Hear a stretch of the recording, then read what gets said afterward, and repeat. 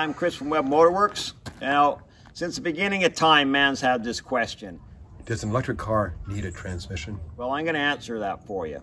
It does sort of, but not really, and well, maybe it does, but anyways, let's get into it. So with the gas motor here, it's always going to run at 700-800 RPM. So you need some type of a system to be able to put it in gear, a clutch or some pulleys or something like that.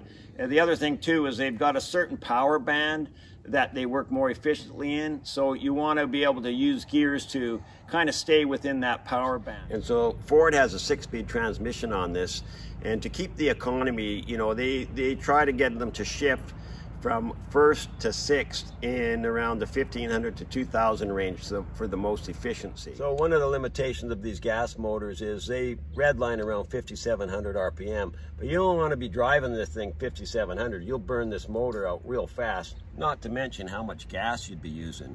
Whereas the electric motors I'm using, they wind up to 12,000 RPM, and they're happy booting along at that. And their power band, is pretty level. Like their torque starts at 0 RPM and goes across like this, whereas the gas motor goes like this. So, you know, that's one of the other difference between a gas motor and an electric motor, and the need of a transmission.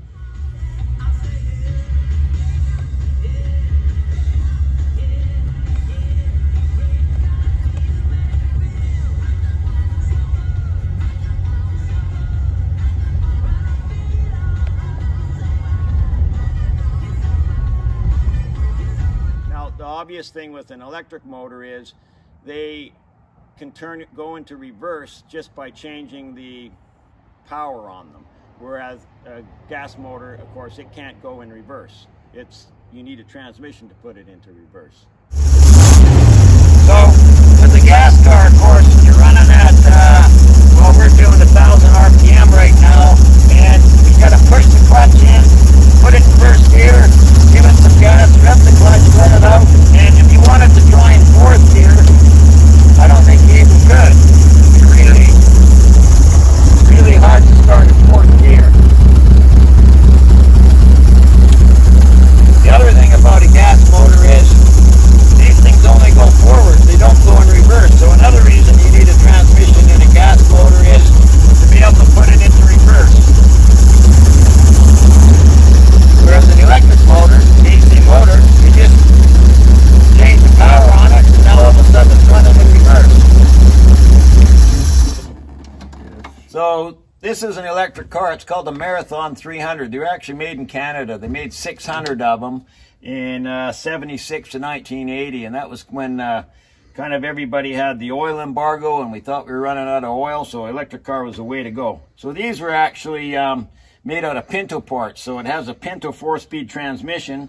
They're Synchromesh, and the funny thing is, this has an accelerator, it has a brake, and there's no clutch on this thing. So you just first gear, second gear, third gear, fourth gear. And the funny thing about electric motors is you put it in first, you don't have to put a clutch in anyways because the motor's not spinning. And then as soon as you give it gas, away you go. I'll demonstrate that in the old haze over here.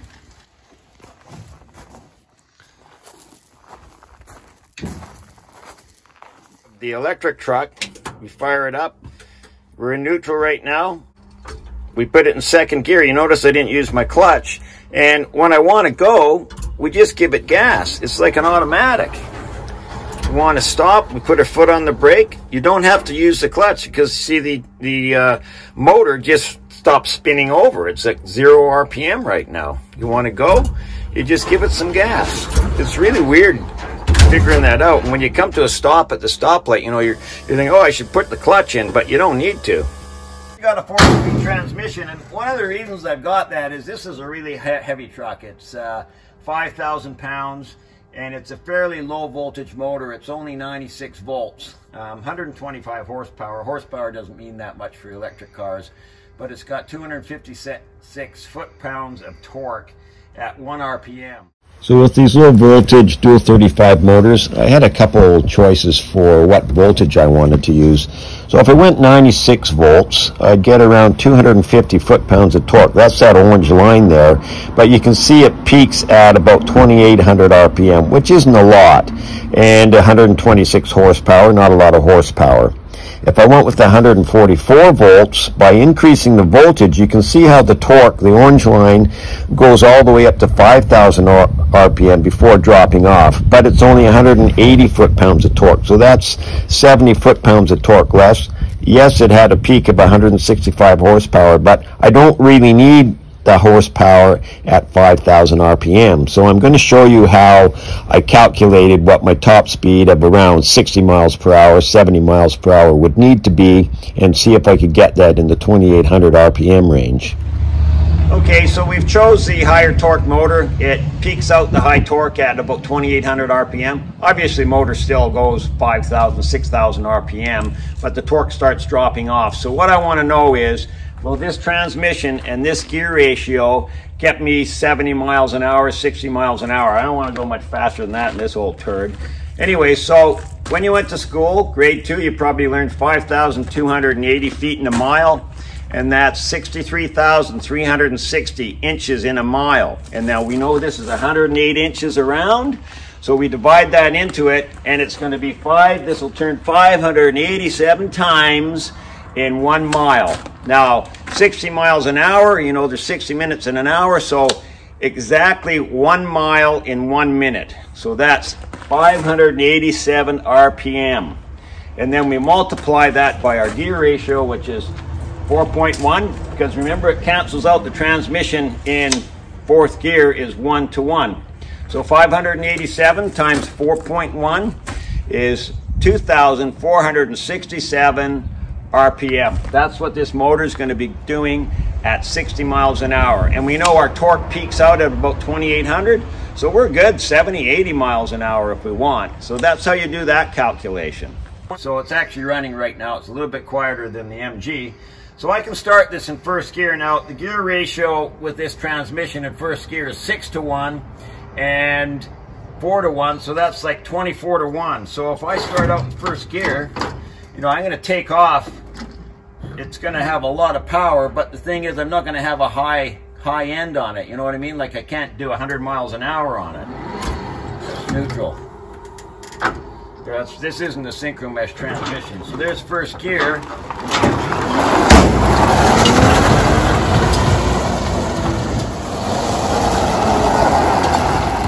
So you see in 1st gear, it takes off pretty good. But I could actually take off in 4th gear in this thing. But it's going to be kind of like a snail.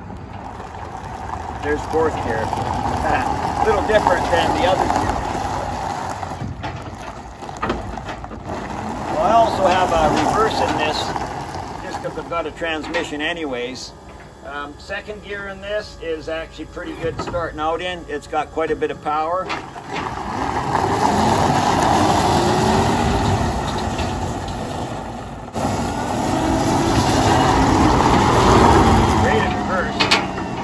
Start off in 3rd gear. So you can see in this truck, electric cars with a lower voltage motor like the Volkswagen stuff, you know, it is important to have a 4-speed transmission in them.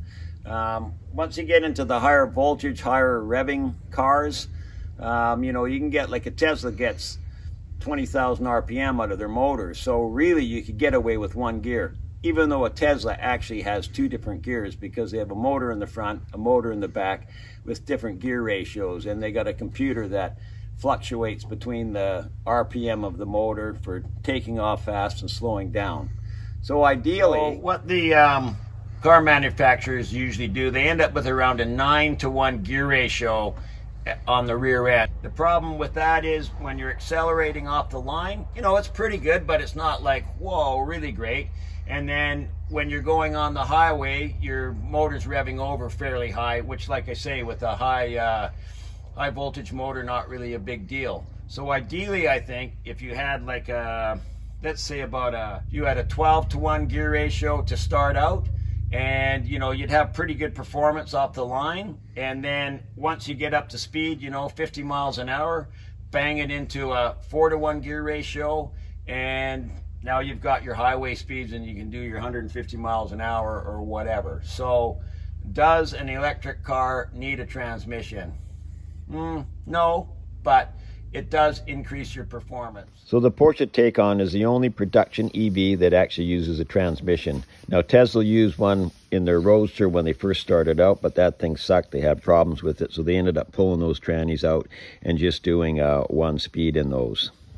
I don't know if that answers your question, but what was the question again? So I might convert this thing to electric, but it's automatic transmission. So can you use an automatic transmission? You can. One of the things is the motor has to keep spinning to keep the pump going. So as an electric motor, it doesn't spin. So you need a separate pump. Some of the more modern transmissions are electronically controlled, so you have to use crank triggers, and so it is a little bit trickier. And of course, an automatic transmission isn't as efficient as a standard transmission. So generally speaking, people who do the EV conversions, they kind of steer away from the automatic, and they're more use the standard is more common. But yeah, you can do it. Hey, so I think we covered quite a bit of ground there, but I'm just going to touch base on the 3 cars I took to SEMA. So the Z28 Camaro, we actually had a 4-speed in that. And the reason we wanted that, we wanted to kind of drag race that thing and kind of have fun. You know, first gear was 2.2 through the Muncie 410 gears, so that works about a 9-to-1 ratio. And the torque on that thing's about 365, so that's 3,300 foot-pounds of torque, right up to about 8,000 RPM, starting at 0. So that's pretty good. Even to 60 miles per hour, you know, you're doing about 6,300 RPM. So that thing is, you know, you can shift it at about 8,000 RPM, and, you know, we're going to do the quarter mile pretty good in that thing. The 32 Ford and the 57 Bel Air, we actually did this style like the Cyber Beast here, where you actually have the motor and a gear reduction. So that's a 1.9 gear reduction. On the 32, we had a 410 gears, so that's about a 7.8 gear ratio. And on the Bel Air, it's more of a cruiser. It had 3.36 gears times 1.9. It ends up being about 6.4. So you can boot along on the highway and take your family and whatever. And the 32, 60 miles an hour, will be running about 5,500 RPM. So yeah, it's a light car. It's probably weighs just over 2,000 pounds. It's like a rocket ship. It just takes off like you wouldn't believe. So in that case, we didn't really have, well, you call them a transmission. It's a gear reduction, but it's just 1 speed, and it's perfectly fine for those cars. But yeah. There you go. You kind of have to make your own decision there whether you want to have a transmission or not. But gear reduction, yeah, it does the trick.